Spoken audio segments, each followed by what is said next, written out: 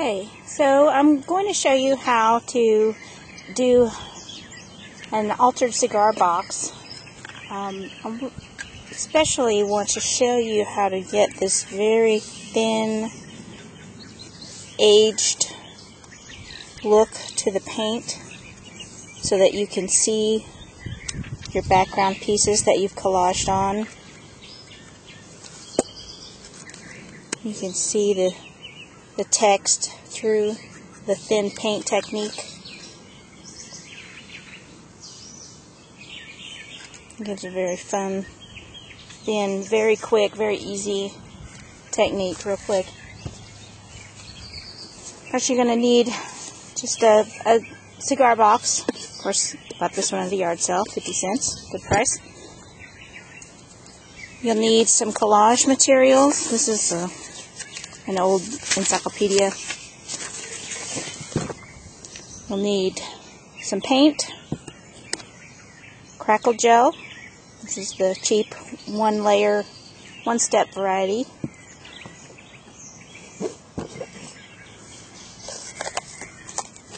These are some stamps, some clear stamps, and some stays-on ink. Obviously paint brushes, water, pot for your paints, and some gloss medium, gel medium. Doesn't have to be glossy. First we're going to put this on. Spread your gloss, your gel medium onto your box.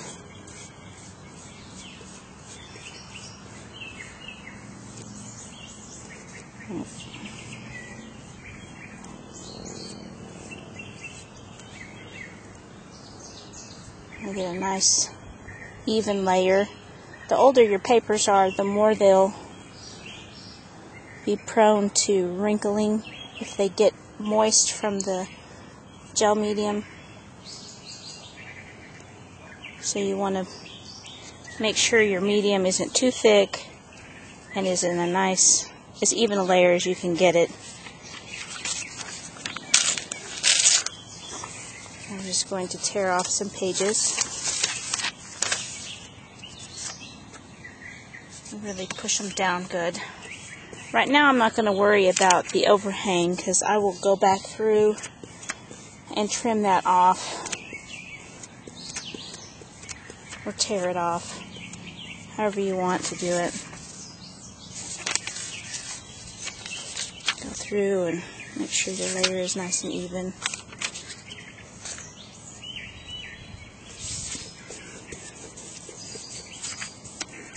Seal that really good.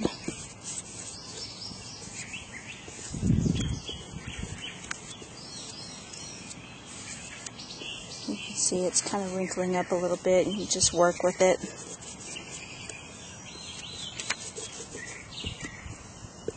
Push it down. It's probably got some excess worked up underneath. You want to be careful when you're doing this because you can tear your old pages.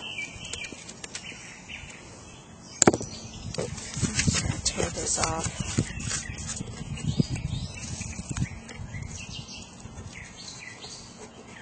Scrape it off with your fingernail.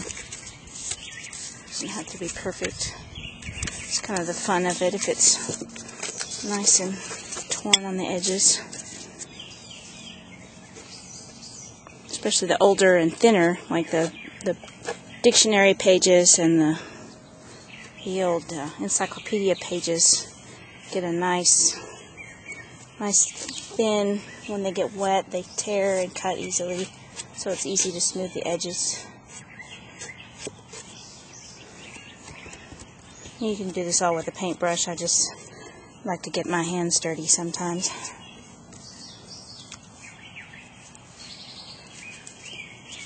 Okay, now you have that. You're going to let that dry.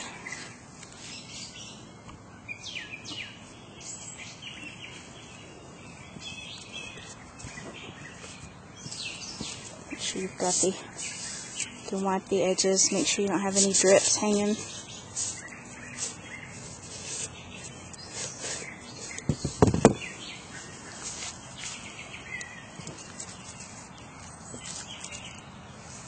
And we'll come back to that when it's dry. Okay, now that this is dry, I'm going to put some crackle gel on it. It doesn't take a lot.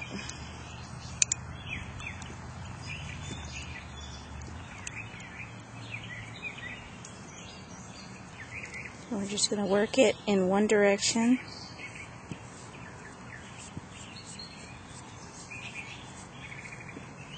Putting a nice little coat. You just follow the directions on this. Put a nice little coat. You want it to be a little thicker. You don't want it to be real thin. You want it to smooth on very nicely and kind of sit on top. If you do it too thin, your cracks are going to be very, very tiny, and you're probably not going to be very happy with the result. So we're going to let this dry. Take any drips that come off.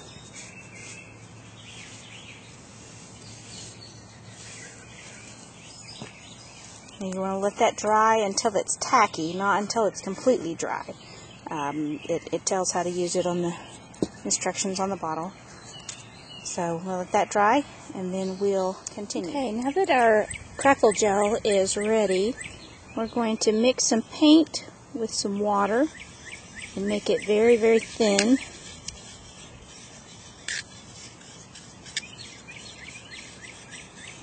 You can see how watery that is.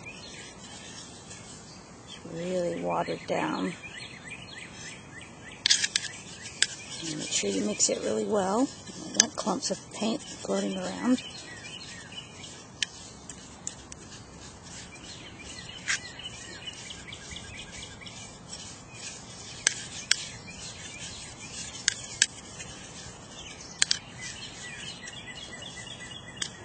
Now we're going to get some on our brush. Really kind of soak your brush in it. I'm going to paint it in the direction that we want our cracks to run. So we're going to paint it like this, just laying it down, barely even touching the crackle gel at all. Just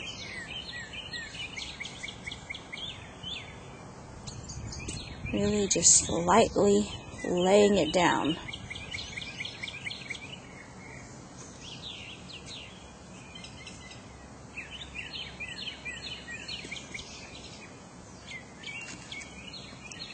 We're just going to let it set for a second.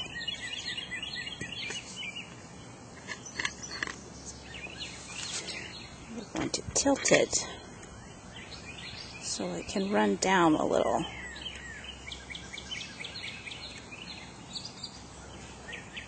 It can create some fun, very interesting stripes as the cracks form.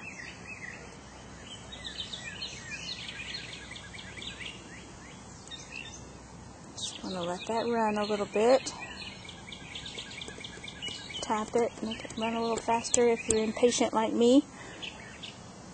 And we're just going to let that set flat and let that dry completely. And then we'll go on to our next step. Okay, our box is now dry. I went ahead and shot it with a little bit of heat from a heat gun to help it dry faster. If you want to do that, I would wait until the paint sits on the crackle medium for a little bit, maybe 10 minutes, 15 minutes, and then hit it with the heat gun. That'll give it a chance to really react with the crackle gel in order to form the cracks. So we've got our nice crackled surface.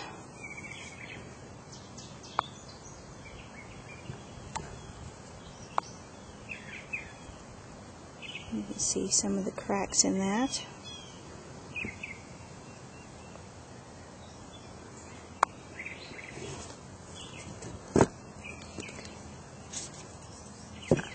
Now I'm going to take some Timber Brown Stays On permanent ink pad. And these are just a couple of clear stamps stuck onto a piece of acrylic. And actually this is a piece of plexiglass that I got at a bookstore that was closing down. It was a piece of a display, and it works very well for my larger stamps. So I was excited to find that. You don't have to buy those expensive acrylic blocks that they sell in the stamp stores. You can use an old clear plastic shoe box. I've used those before. You can use pretty much anything that you can see through that's hard. You can stick these stamps to. Okay, I just use that ink pad to ink the stamp up. And we're just going to push that down.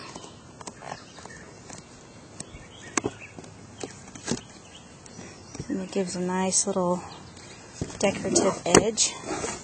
I'll do that again. And after these Stays On stamp pads, they tend to dry out pretty quickly. So after I have stamped or inked my stamp, I'll go ahead and stick this little cover back on. Even if I'm about to use it again, it just keeps them fresh longer. It'll make your stamp pads last longer for you. So I'm just going to ink that stamp back up again.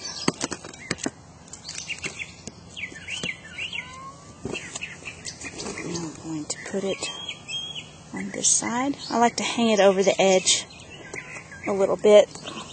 Make sure I've got a good stamp, because I definitely don't want this line of this stamp where I can see it, so I hang it off the edge a little bit.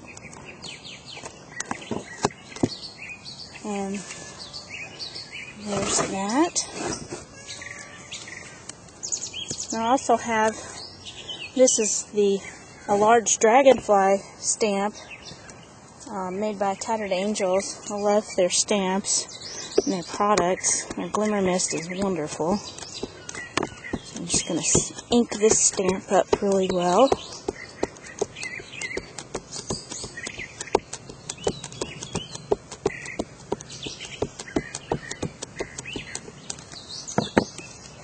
First time I've used this stamp, obviously. And just kind of play with it and decide where you want it. I'm going to put it right in the middle. Always hold the stamp down and then use your other hand to press. Hold it down with this hand and then press with this. This keeps your stamp from rocking back and forth and making sure you have a good even stamp. Now you can see my box is a little uneven, so I didn't get a very good stamping right here. So the nice thing about clear stamps is you can see where to stamp them at. So you can go back in and ink it again.